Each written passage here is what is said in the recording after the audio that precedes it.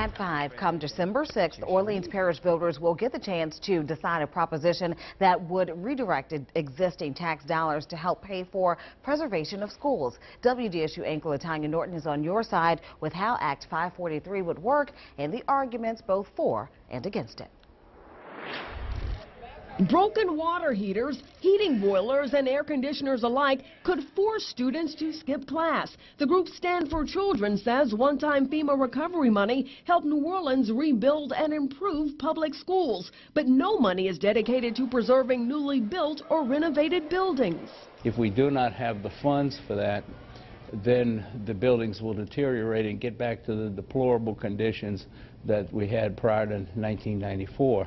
Consultant Kenneth Ducote says Act 543 on the December 6th ballot creates a steady stream of funds to pay for capital maintenance, with the Orleans Parish School Board poised to pay off 2 sets of bonds over the next 5 years. Act 543 authorizes the maintenance of the taxes, so as the debt goes away, funds are allocated to over 80 schools owned by the OPSB, generating $13 to $15 million each year for a 10-year period, or $130 to $150 million.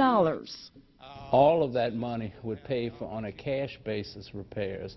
None of it would be going towards interest, so the money would be completely reinvested in the buildings. The group Justice and Beyond feels the plan doesn't pass the smell test. The group's Facebook page gives the idea of an emergency fund an A for effort, reading in part, "The idea of money set aside for the upkeep of our schools is great, but whose hands this law will put this money in is detrimental." It goes on to say the RSD continues to misappropriate our funds, and we should not put any more of our tax dollars in their hands.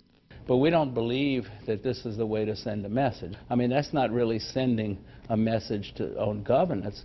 That is hurting the children. Ducote says Act 543 has a system of accountability, auditing, and reporting to the public. But Justice and Beyond calls it poorly drafted legislation, while demanding legislators draft a more equitable bill. A school of thought that could send those on both sides back to the drawing board.